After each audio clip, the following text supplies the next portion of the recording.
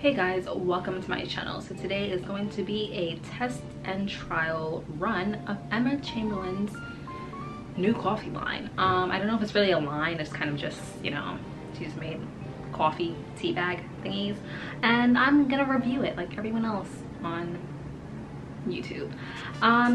So I'm gonna be following her recipe that she uploaded I think about a week or 2 weeks ago.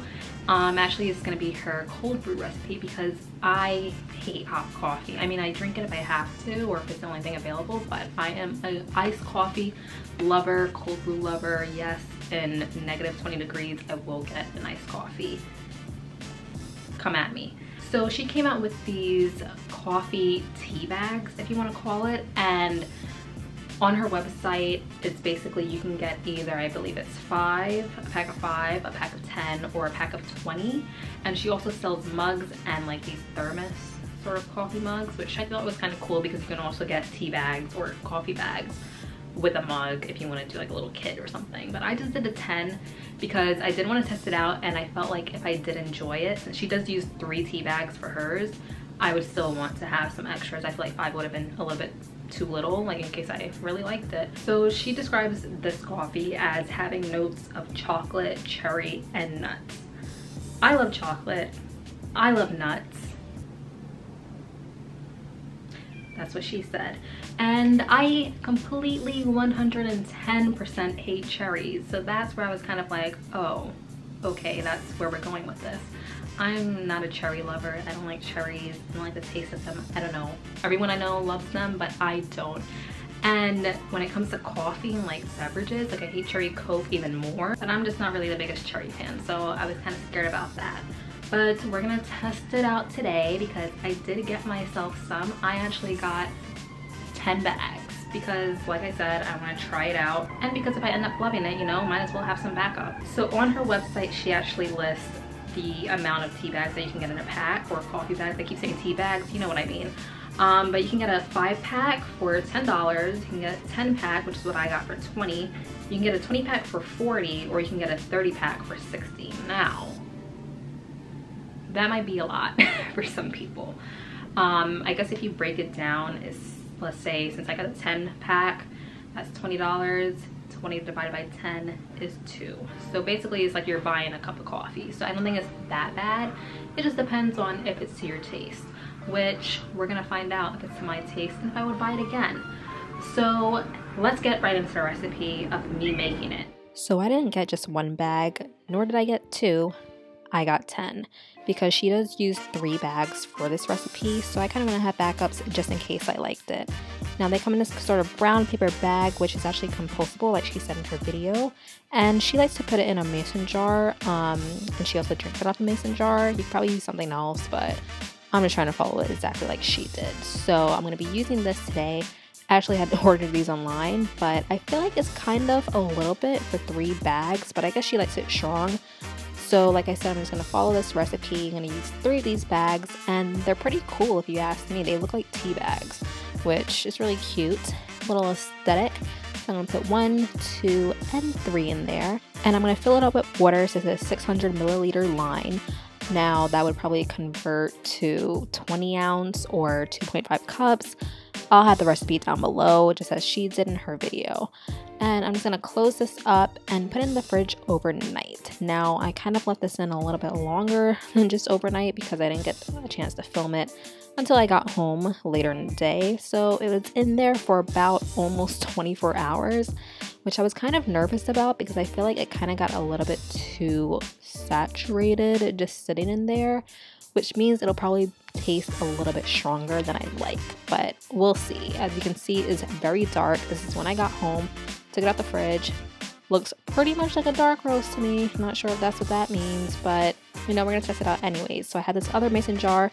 This actually came in a pack of 2, and I'm gonna copy her and add in some ice cubes. Now it is nighttime, and I probably shouldn't be drinking coffee because I'm not gonna be able to wake up tomorrow, but it's all for a video. So I'm just adding some ice cubes. I love iced coffee, even when it's cold brew, even better. Filling that up to how much I think I'll need because, yeah, it's nighttime, but I love coffee, so it doesn't really matter. And me being unhealthy, I'm using this French vanilla creamer from Coffee Mate. Now, if you are dairy free, you can use whatever you want, just like she did, but you know, this is to my little liking, and it looks a little bit pale, I'm not gonna lie, but you know, we're just gonna go with it, using my middle straw to stir it up, and we're gonna go ahead and taste this bad boy. Let's go. Okay guys, so it's currently nighttime, and it's the only time I can record this portion of the video because I don't have time in the morning and enough daylight to film, so I'm kind of using my artificial lighting. But as you guys seen, I made the coffee. I think I added a little bit too much creamer. Now I know for those of you that are, you know, you don't drink milk or actual dairy, you probably use what she used, which I think was a coconut vanilla creamer. Not sure if it was almond milk or coconut milk.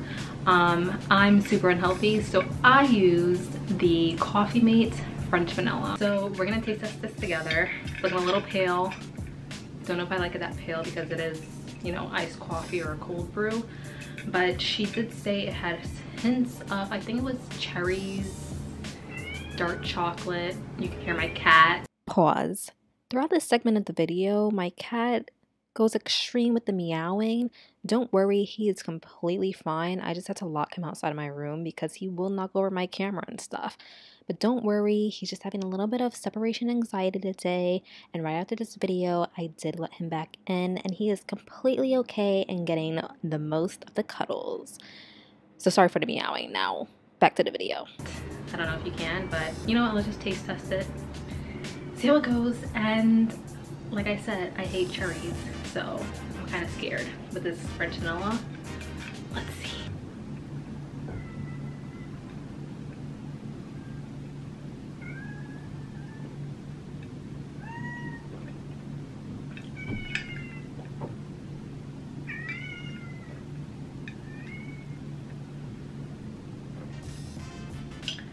That is pretty good.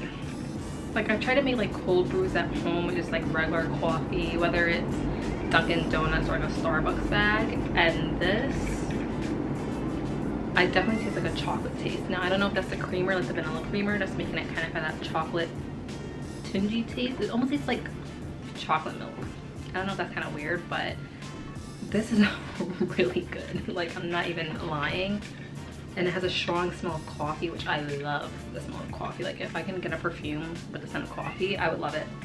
But yeah, this is delicious. Like, wow, that was a good $20 spent. I'm not too mad about it. I don't really taste cherries. I mean, I haven't really eaten a cherry in a really long time because I hate them. So maybe it does have a taste to it, but I just wouldn't know.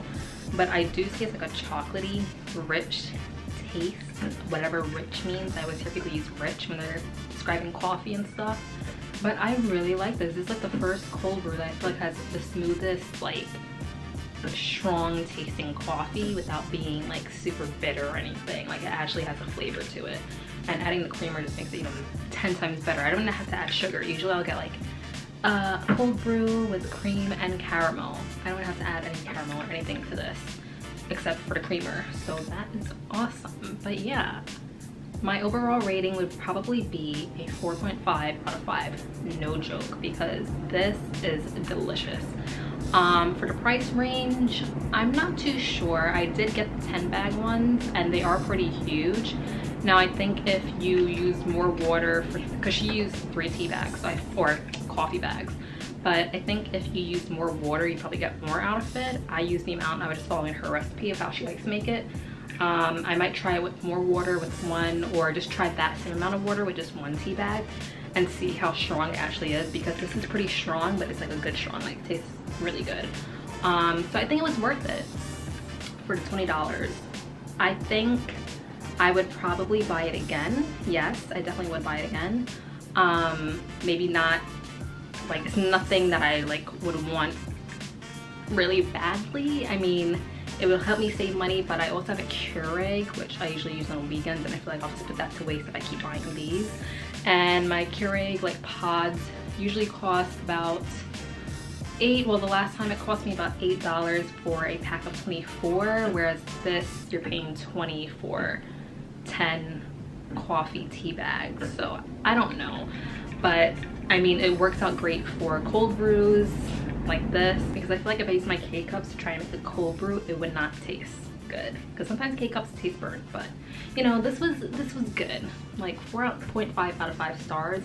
Definitely recommend. At least just try it, I'd say. But yeah, my overall review is that this is very delicious and I highly recommend it. So definitely check it out if you can. Big props to her because I love coffee. I would say I'm a coffee expert, but that's kind of pushing it a little bit. I never worked at Starbucks, so I wouldn't really know, except a lot of Starbucks people near me, they've been messing up my order lately and I really don't appreciate it. But anyways, I love them regardless. But yeah, check out Emma Chamberlain coffee. This is not sponsored. Hey Emma, if you're watching this, sponsor me. I'm just kidding. I don't know how that would work. But yeah, check out her coffee. Tastes good. At least just try it. And that's all for today, folks. I will see you guys in the next one. Bye.